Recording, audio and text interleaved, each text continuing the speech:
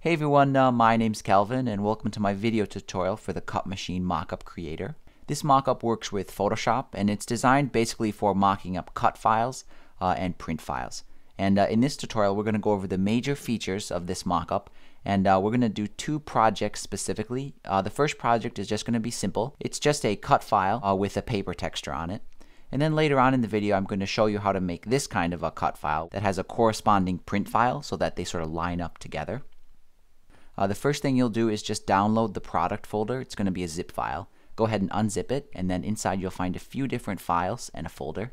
The first file here is an action script. It's a little toolkit that'll help you navigate the mockup quickly. The next file here is the mockup itself. It's a Photoshop document and it'll open up fine in CS5, CS6, and all versions of Creative Cloud. The next file here is a folder, and that'll have updates and extra stuff if I decide to add that in the future. And this last file here is a README text file. It's just going to have my email address just in case you have any questions or comments, along with some links to this tutorial video and possibly some more tutorial videos in the future. So to start using this mockup, I'm going to go ahead and open up the Photoshop document. I'll just double click it here to open it up. So here's what the mockup should look like when you open it up for the first time. It'll have a kind of a welcome message here, and it's just an image on the top layer, and you can just hide that. The next thing you want to load is the action scripts, and those will help you navigate this mockup, because otherwise it has a lot of sort of interlocking smart objects, and if you're new to Photoshop, the action scripts will make it a lot easier to use. And you can load the action scripts by going to Window and then Actions, and it'll bring up the Actions panel, and odds are you'll see some default actions already loaded in there, and I really recommend that you clear those. So you can go to the little corner menu there and do Clear All Actions. Okay. And then you can do Load Actions to load the actions that came with this mockup.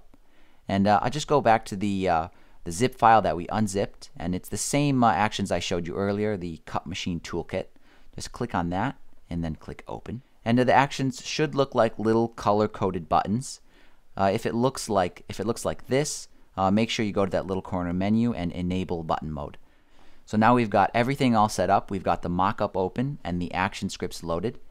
The first thing you'll do now is place a cut file. So a cut file in this case is a mandala. That's the default one.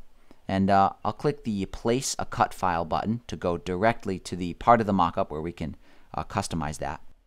And here's the default mandala. I'm just going to hide that. And I want to place my cut file that I've already picked out here. And I think the best way to place stuff in Photoshop is by going to File and then Place Linked. This mockup works with PNG images or SVG images. It doesn't matter as long as the background is transparent. So here is my little test file here, Heart Flowers cut file. It's just a PNG image. It just has one color, black, and then everything else is actually transparent. So I'll place that. And it looks just like this. You can see the background is transparent, and that's really important. If the background is white, this won't work properly. Just like if you sent that file with a white background to your Cricut machine or your Silhouette printer, it won't cut that properly. So make sure it's a PNG image that's black and the background is totally transparent. And now to save my changes here, once I'm happy with the position on the cutting mat here, I'll just save cut file changes, and this will take us back to the first page of the mockup, and then it will take a few seconds and update it with our new shape. Okay. So this is what our cut file looks like. It's done with green paper, and we can change the paper color easily just by going over here to Choose Paper option. So just click that button. And here's where we can choose our paper texture. Here's a custom paper texture option. And you can open up that folder, double click this little colored box here, and choose a different color if you want to. Or you can choose from one of the default papers. I think I'll choose a custom color though, maybe something a little more Valentine's Day-ish. Okay, that's pretty good. And I'll do OK. And just to keep things tidy, I'll minimize that group.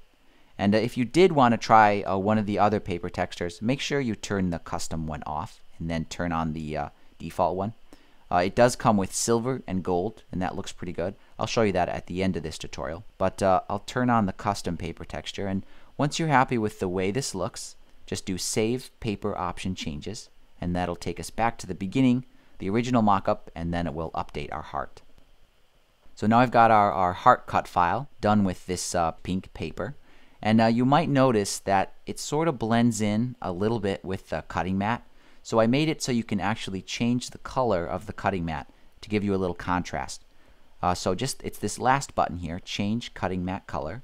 And it'll reset it to a kind of blue color automatically. And then you can just use this hue slider and just kind of sort of scroll through there and find a color that sort of offsets this a little bit better.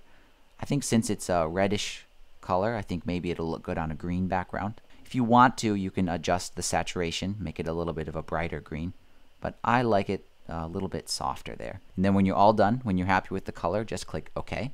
And that's pretty much it. If you wanted to save this mock-up image here, you just save it for web. Just go to File and then Save for Web. And it's pretty big, so you can change the size here. You can compress it a little bit if you want to, but when you're happy with the way it looks, you can just save it to your desktop and use that on Etsy or whatever other website you want to show off your cut files. So for the second part of the tutorial, I'm going to show you how to make a cut file that lines up with a print file. So the first thing I'll do is place the cut file. I've already produced these in Illustrator, so I'll go to Place Cut File, and it'll take me to this part of the mockup. I'll hide the heart flower one we did previously, and then I'll go up here to File, and I'll do Place Linked. And here's the cut file I made already, and I'll place it. And it's a bit small here, so I'm going to go to View, and then Snap, and then I can just scale it up so it fits in the corners. And I've already made the cut file and the print file perfectly aligned. So you just need to make sure that when you place them inside this mockup, they're also still perfectly aligned. So I'll press Enter to place this, and I'll go ahead and save cut file changes. And we'll go back to the mockup. So here we go. Here's our cut file. Now it's still doing the red paper, and instead of red paper, we want it to print on that the associated flower image that goes with this. So I'm going to still go to the Choose Paper option. I'm just going to disable the Custom Paper option and then paste in the correct print file. So same deal. I'm going to turn off the paper options. Any of the other options you'd have to just turn those all off. And then I'll go to File and then Place Linked. And then I'll click on the associated print file. It's a PNG too, but it's fine if it's a JPEG image. It's fine if it has a white background. It doesn't have to be isolated. And same thing, I want to scale it up, but I want it to snap to the corners just to make it easier. And I'll just stretch it up there, and it'll just snap, and then snap. And I'll press Enter. And this image lines up perfectly with that black PNG that we put in the cut file area of the mockup. And when this is placed and it's scaled up just exactly the same way as we did before, I'm just going to do Save Paper Option Changes. And there we go. As long as your print file and your cut file are perfectly aligned, it will work with this mockup. If there's something wrong, if they're a little bit misaligned, you'll see a little bit of a weird gap going on or some misalignment. Just make sure that when you use this mockup, everything lines up just the same, that you'd need to be sure that your cut files and your print files in real life line up. Because the Cricut machine, obviously it has no way to tell where the printing is. It's just cutting wherever you tell it. So that's pretty much it. I think that's a pretty good overview. Just if you have any questions, probably the best thing to do is just send me an email and I'll get right back to you. I like to make little tutorial videos too, so if your question, even if it's really complicated, I'll just make another tutorial.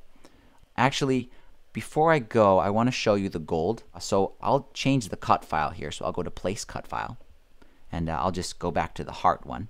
Actually, I'll go back to the mandala, and then I'll save the cut file changes.